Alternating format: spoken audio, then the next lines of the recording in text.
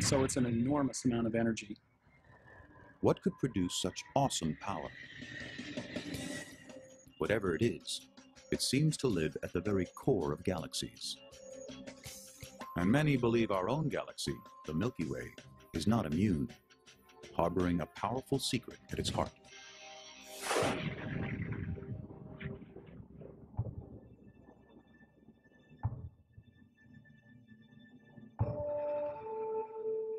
What could lie at the center of the Milky Way? One of the pioneering explorers of our galaxy is Eric Becklin. He's been trying to unlock the mysteries of the galactic center for more than 40 years. But first, he had to find it.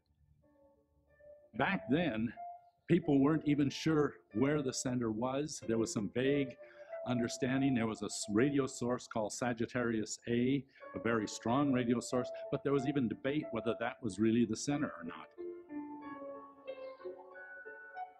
Examining other distant galaxies, astronomers knew that the center is usually the brightest spot, tightly packed with stars.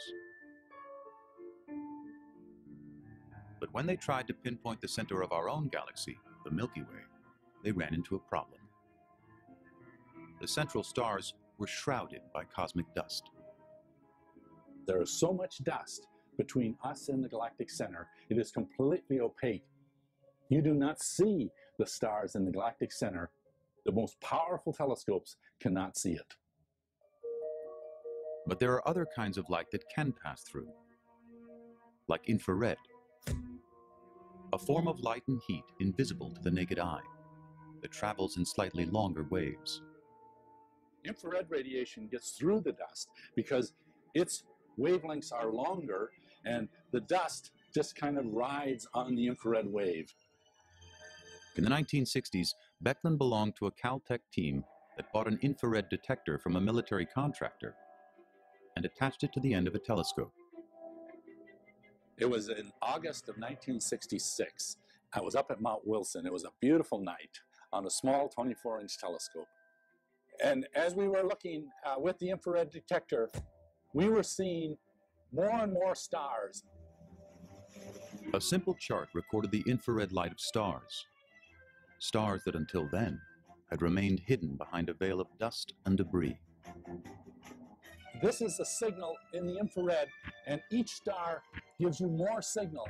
And we were building up, as we were getting closer to the center, more and more stars. We were actually seeing through the dust for the first time, and then came to a peak, and then back down again. And I knew immediately that that was the center of our Milky Way, and that I was the first person to actually see the stars in the very core of our galaxy. Becklin had located the heart of the Milky Way. From our perspective, an inconspicuous speck near the constellation Sagittarius. The Milky Way is a giant spiraling disk of hundreds of billions of stars, 100,000 light years from end to end. Our sun, about halfway out from the center, sits in the peaceful suburbs.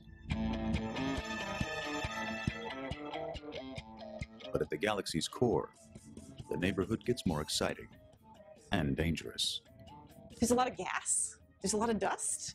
This is absolutely the most crowded place in our galaxy.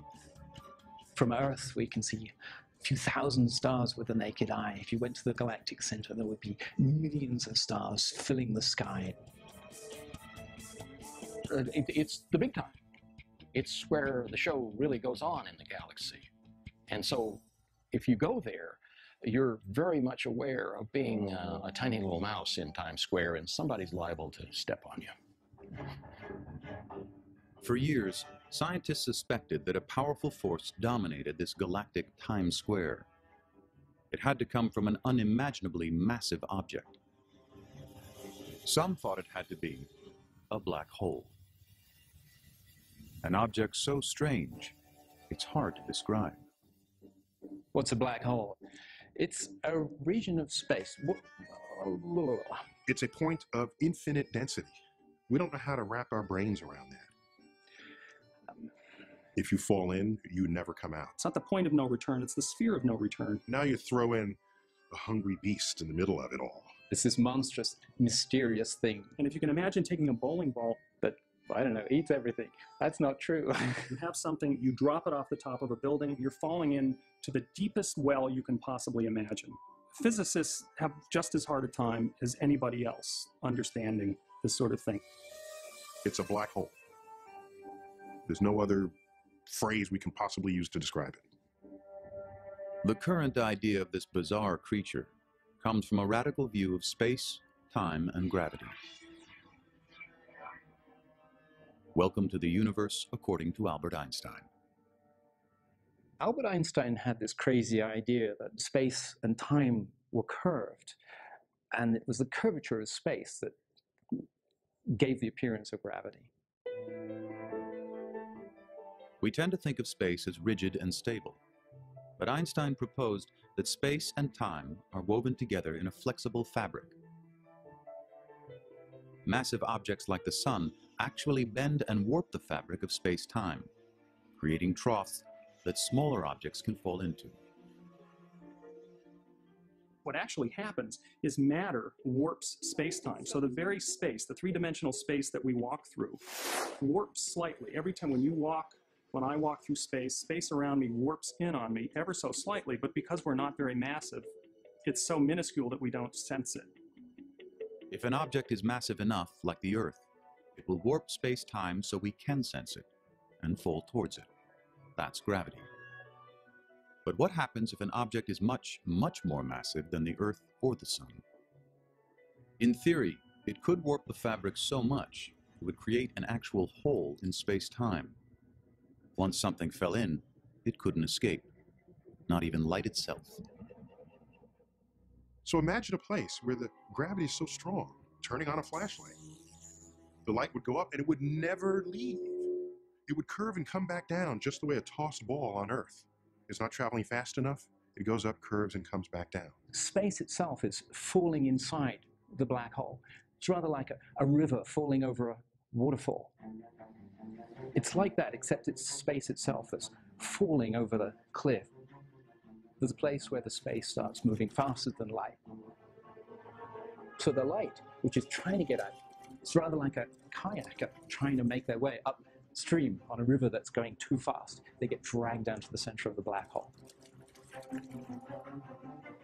Gravity becomes a riptide. The closer you get, the stronger the current. Eventually, you reach the event horizon, the point of no return. Deep inside, whatever goes in is lost in a point of infinite density. The matter goes inside the surface of the black hole, shrinks down to the very center, where it gets destroyed in a region of infinite warp space and time, and it's gone. And so, it seems, are the laws of physics.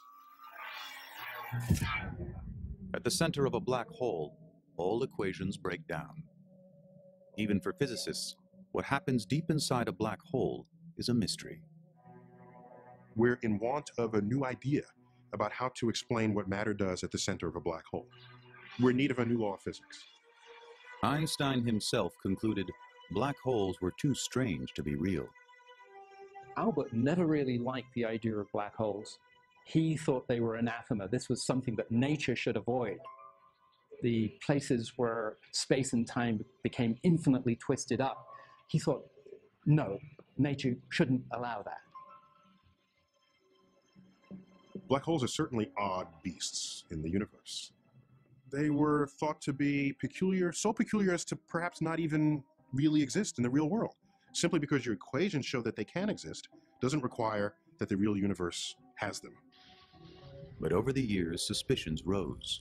Stars were found behaving strangely, orbiting invisible objects, moving faster than expected.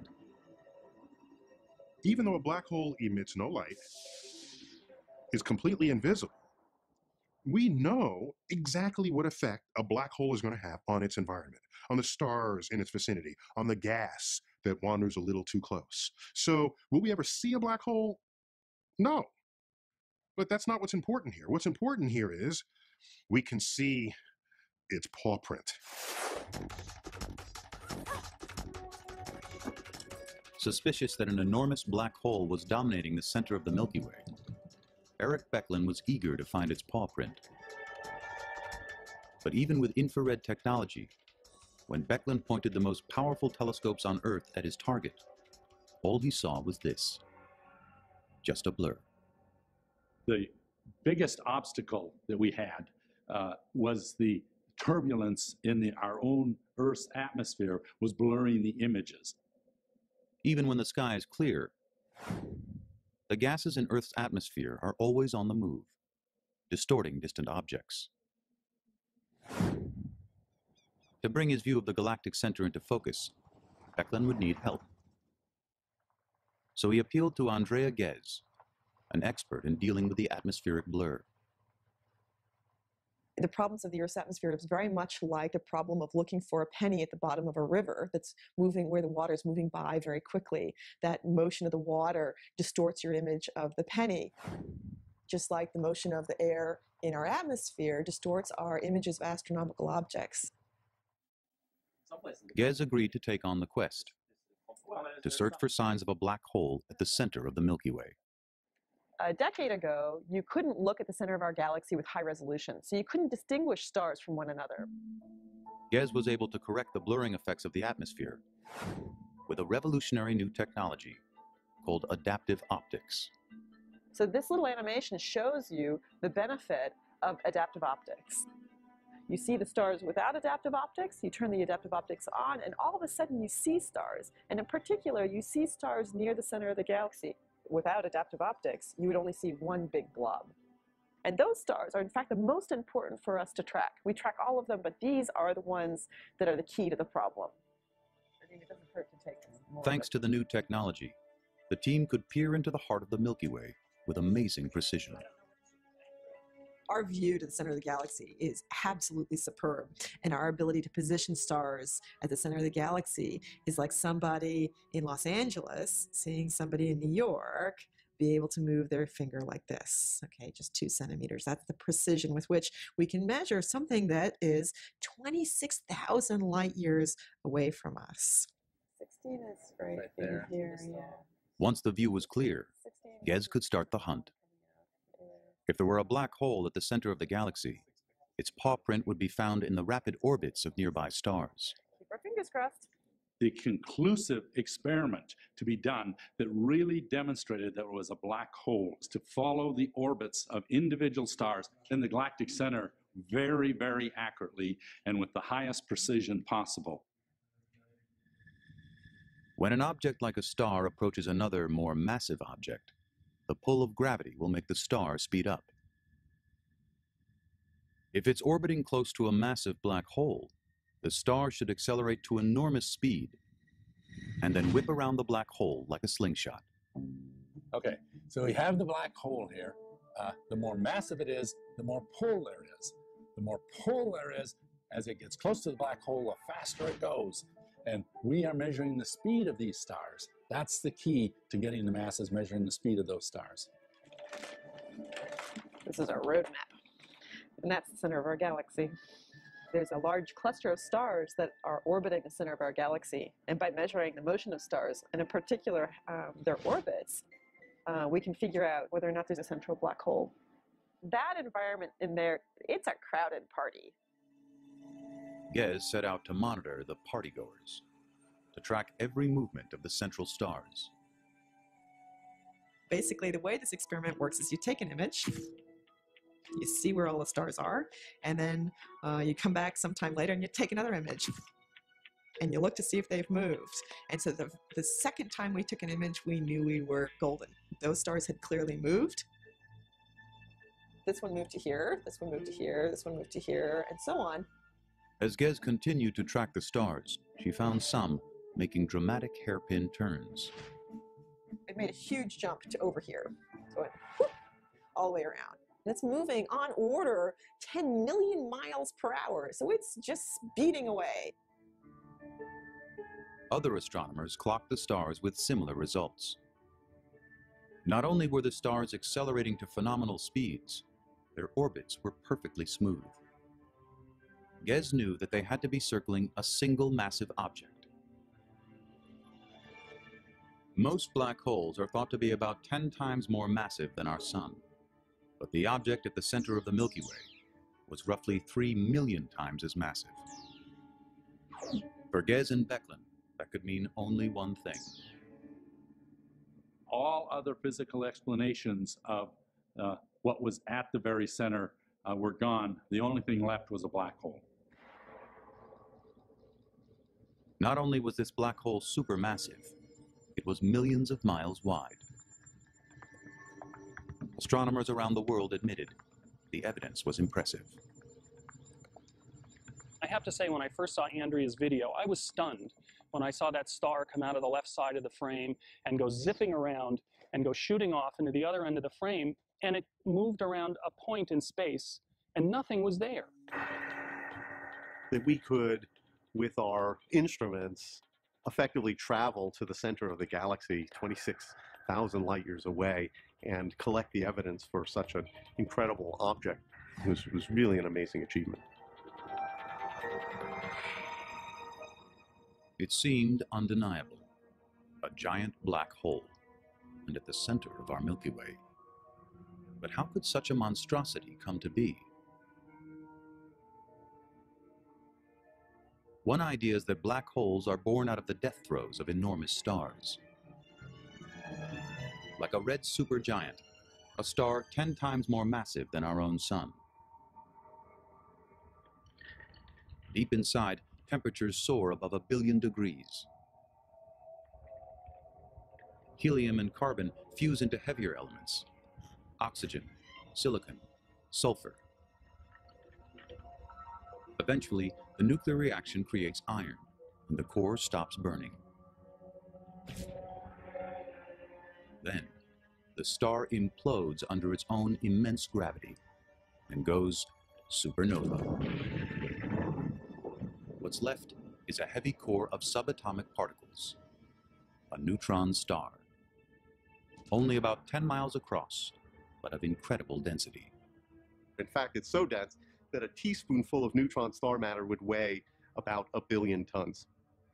If the neutron star is heavy enough, 3 times more massive than our Sun or more, the implosion will continue. Eventually, the gravitational pressure will be so large that the neutrons themselves will be crushed, and there'll be nothing left to stop the collapse. The result is a black hole. Many researchers believe that the Milky Way is littered with small black holes, the dark, dense remains of dead stars. There must be millions and millions of black holes zipping around our galaxy as we speak, but we don't see them in general because they're dead. They're corpses, and there's nothing there to light them up. They might be invisible, but to a visitor, these small black holes, maybe 10 miles in diameter, would be especially deadly. One of the scenarios that always gets me thinking is death by black hole. Approaching a black hole, the gravity is so strong and space is so warped, it distorts the light all around it. If it's a small black hole, then soon you'll be distorted too, by tremendous tidal forces of gravity. The tidal force is the difference between the gravity at your head and your feet. The gravity at your feet, if they're closer to the black hole, is a little bit stronger than the gravity at your head, and you feel that as something that is tearing you apart. Stretching you from head to toe. The tidal forces unrelentingly getting stronger as they exceed the molecular forces that bind your flesh, as you snap into 2 pieces, and those 2 pieces snap into another 2 pieces. And ultimately, when you pull your atoms apart, you will be, as we say, spaghettified. And so you end up moving through space-time like toothpaste through a tube. And if I were to pick a way to go, that's how I'd want to go. It's got to be better than just getting buried. I mean, come on now.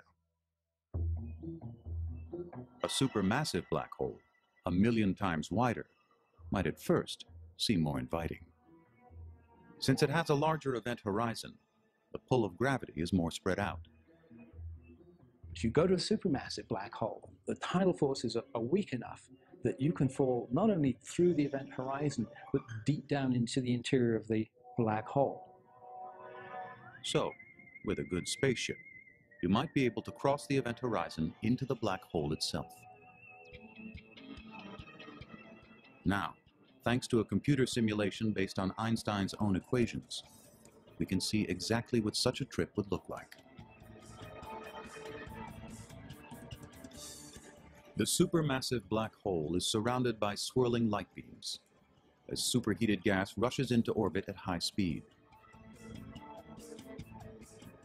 Light and matter are suspended by centrifugal force and then inevitably fall victim to the relentless pull of gravity. At last you cross the event horizon, the point where nothing can escape. So let's imagine that we fall through the event horizon. That's the place where space is moving faster than light. We fall deeper down inside the black hole. But don't expect the black hole to be black. Deep within, there's an inner horizon, a logjam of trapped light and energy. At a certain moment, as we hit the inner horizon, there's this infinitely bright, blinding flash. That's all the stuff that's been waiting there, trying to get out, is just held there at the inner horizon. Unfortunately, you wouldn't have long to enjoy the view. It would vaporize you.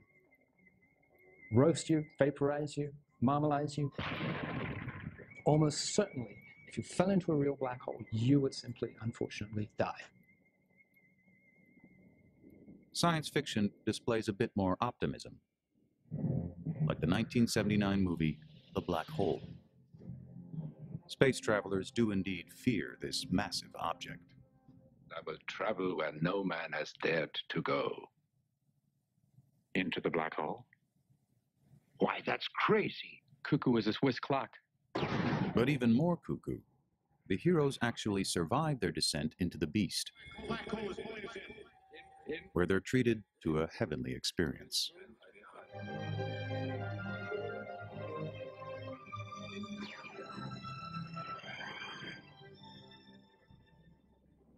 Popular culture has cast black holes as the freaks of the universe.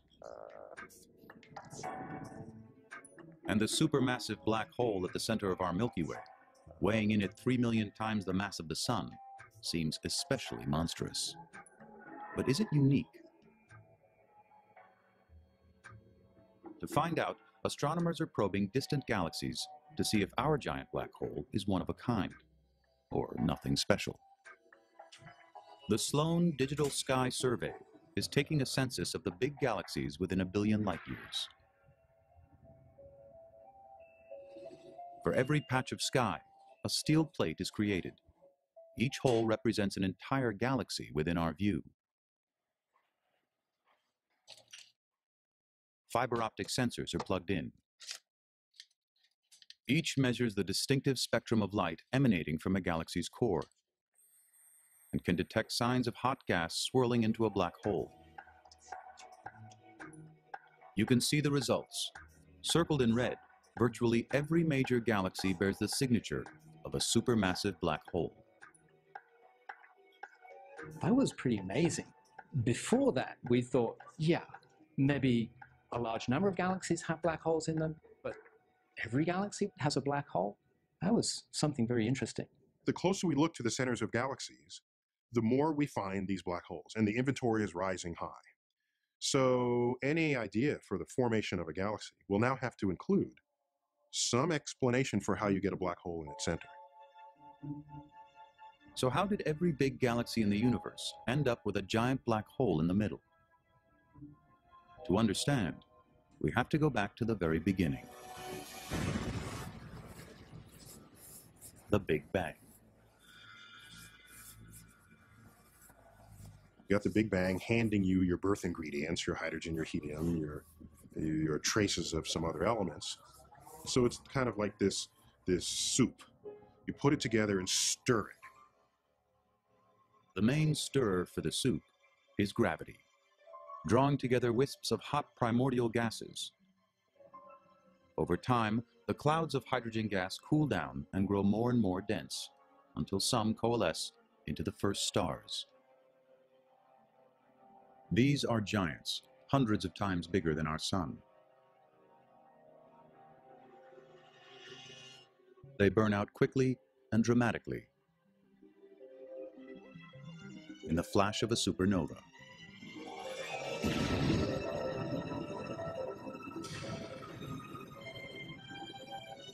What's left at the core is a black hole. Perhaps the black hole becomes the seed from which the galaxy sprouts, the gravitational seed that is used as an attractive force to accumulate the rest of what we would today then call the greater galaxy. Possibly seeded by black holes, the infant galaxies dance and orbit one another as gravity pulls them closer. So our Milky Way galaxy, as this time-lapse simulation shows, was not born in one single event. Instead, it was built over billions of years from a swarm of smaller galaxies smashing together, merging. But if another galaxy comes too close, they will each feel each other's gravity. And in that collision, what started out as a stately ballet of stellar orbits moving around the center of their galaxy has now become this maelstrom. There's no other way to say it. Galactic cannibalism, that's what they're doing. They're dining on their neighbors, eating entire galaxies. Well, for every galaxy you eat, if that galaxy has a black hole in its center, it's going to eat the black hole. The black hole will work its way down to the center of the large galaxy, making the center of the galaxy bigger as well as the galaxy itself. It's just that simple. The big galaxies get bigger, and the little ones get eaten. Galactic cannibalism is how galaxies grow, and with them, the black holes at their centers merge and grow bigger. But what does the presence of such a monster mean for the life of a galaxy?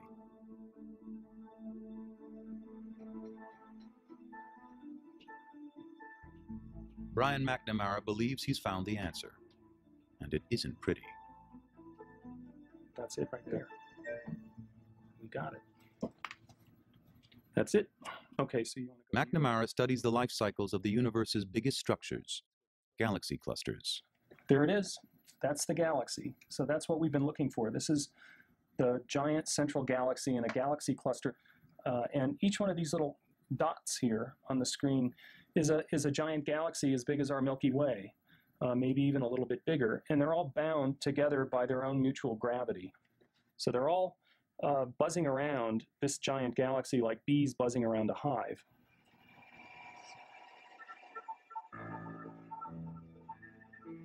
McNamara probes his galaxies with multiple tools: optical telescopes, radio receivers, even X-rays. Oh, there we go. Check that out.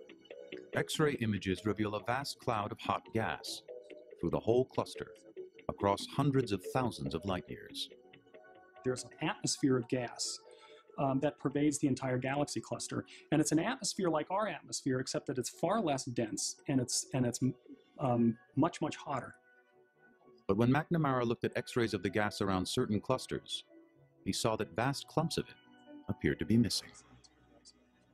I was blown away. I'll never forget the moment we got the observations, and lo and behold, these two giant cavities showed up in the X-ray emission. The size of the cavities was astounding. That's 200,000, 600,000 light years from end to end. So between that cavity here and this cavity here, we could stuff 600 Milky Ways in there. It's just astonishing. The energy involved is huge. Something powerful had pushed the gas away across vast regions of the universe. McNamara traced the power source to the center of a giant galaxy, a supermassive black hole. So we could see the beam coming out of the black hole and ending up in these big cavities. But how can a black hole, a creature famous for devouring everything within its grasp, spew energy across the universe? The answer lies in the way matter falls toward the black hole. It turns out, nothing goes straight in. As matter falls in, what we know now is that it spirals around in a disk Okay, very much the way when water goes down the drain. It doesn't just go straight down the drain. Just as water spirals down a drain in a whirlpool, matter and light spiral at high speed into a black hole. And the speeds that matter can achieve around that black hole approach the speed of light. And when matter travels at that speed, it gets a tremendous amount of energy. Matter falling into a black hole is a lot of stuff trying to get into a very small place. And so it's like trying to fill a dog dish with a fire hose. Most isn't going to get in. The black hole chokes on the influx. And the high-speed whirlpool of matter produces a powerful magnetic field, coiling around the black hole and shooting the energy outward.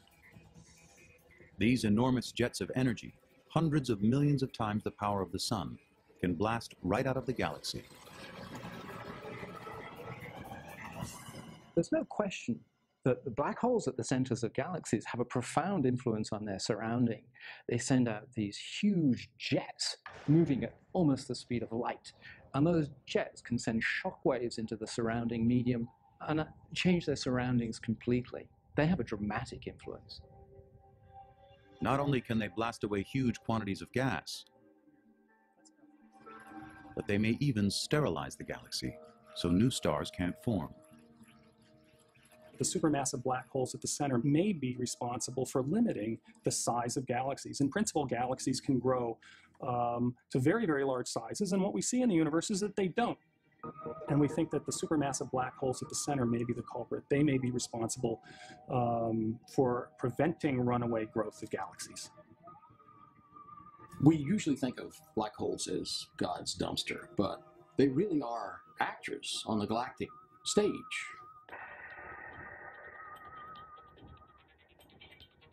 If supermassive black holes can wreak so much havoc, what's to stop our own monster of the Milky Way from wiping us all out? It all depends on the monster's diet. Most of the time, a black hole isn't eating. It fasts more than it feasts. But when a black hole feasts, it can have a tremendous effect on the surrounding galaxy. The more black holes chow down, the more matter and energy will blast outwards. One of the key differences between galaxies with supermassive black holes is whether or not their black holes are lit up, because they're basically binging on a lot of material in its surroundings. For years, our black hole seemed to be fasting, and the Milky Way was peaceful. But in 1999, the Chandra Space Telescope detected a powerful signal from the galactic center. Station 34, Chandra OC. An explosion near the event horizon. Is this the beginning of a black hole binge? For trackers of the galactic center, the blast is a wake-up call. It was a hot piece of news. A remarkable fact for all of us was, for many years, how inactive the black hole was. And all of a sudden we saw, well, there's an object there which wasn't there before. Reinhard Genzel has been watching the galactic center for nearly 2 decades.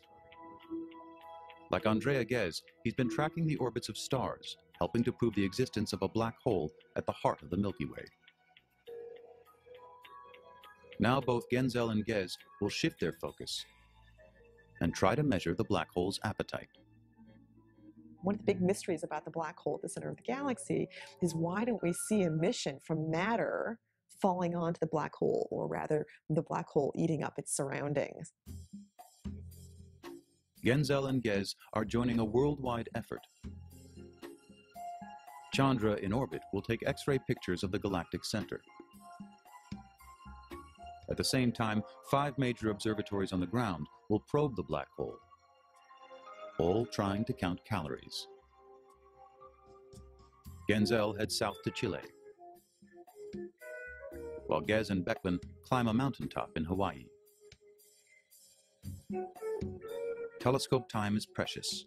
There's no room for mistakes.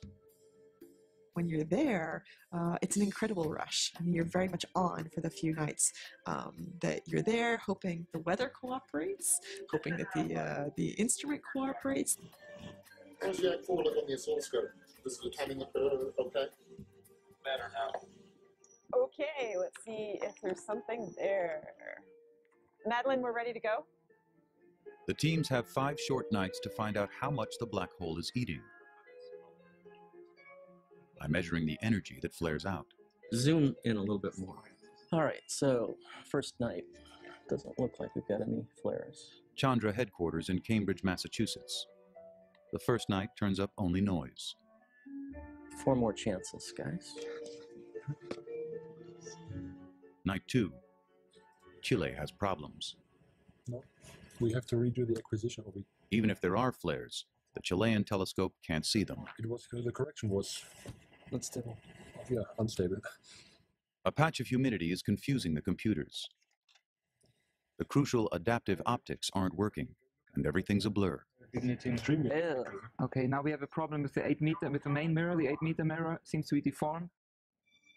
In Hawaii, it's not much better for Gez and her team.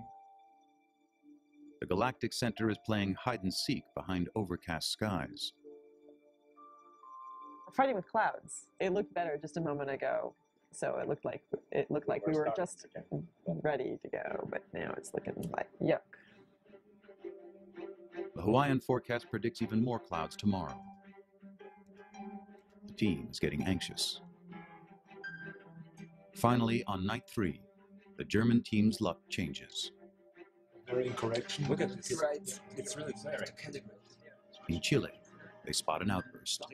That's the best flaring event that we saw during this run. Definitely.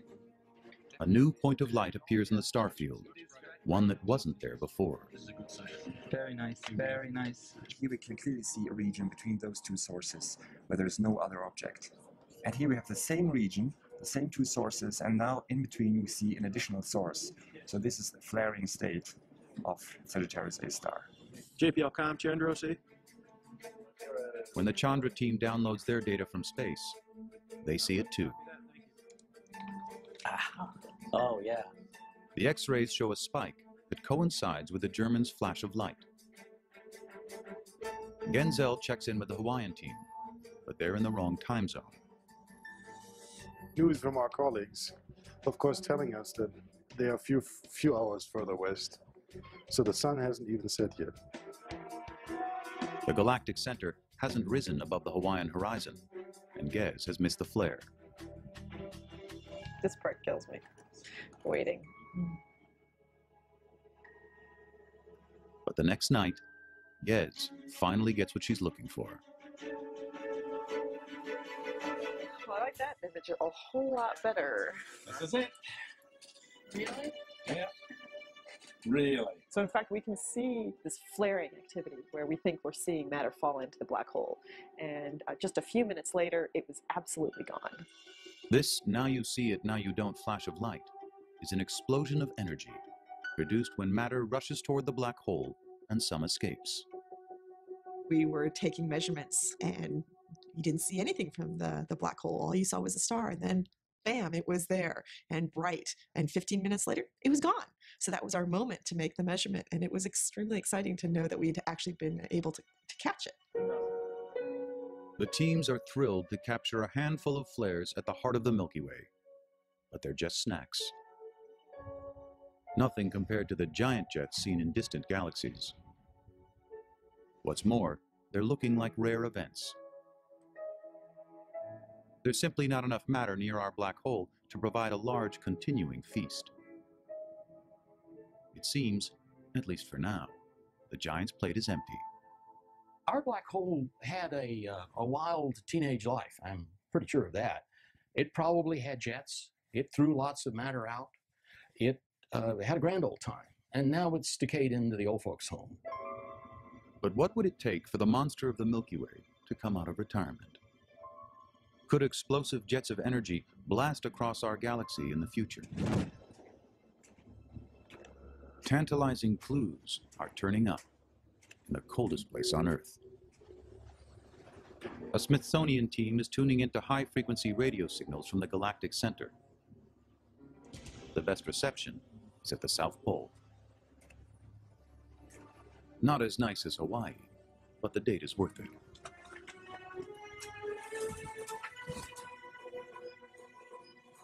There's some of the gas falling in toward the black hole in the galactic center. Reading the radio signal, Anthony Stark detects just small amounts of gas feeding the black hole. Nothing too serious. But farther out, about 400 light years from the galactic center, he can see signs of something much more alarming.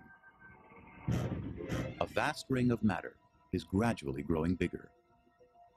This storage ring then builds up until it coagulates into a single gigantic cloud of about 30 million solar masses. When the ring reaches a tipping point, it will condense into a giant cloud, triggering a dramatic starburst event, a storm of stars forming and dying quickly. What's left of the gas cloud will spiral down into the grasp of the black hole, which then rapidly spirals in and feeds the black hole in the galactic center, making the Milky Way an active galaxy. When the feasting starts, the fireworks will be seen across the Milky Way. But don't bother marking your calendar. Dinner time isn't scheduled for at least 10 million years. The Milky Way will survive its black hole's upcoming feast, but it isn't likely to survive the threat further down the road: galactic cannibalism. Our galaxy, the Milky Way, is not immune from these colliding galaxy scenarios. We've got neighbors.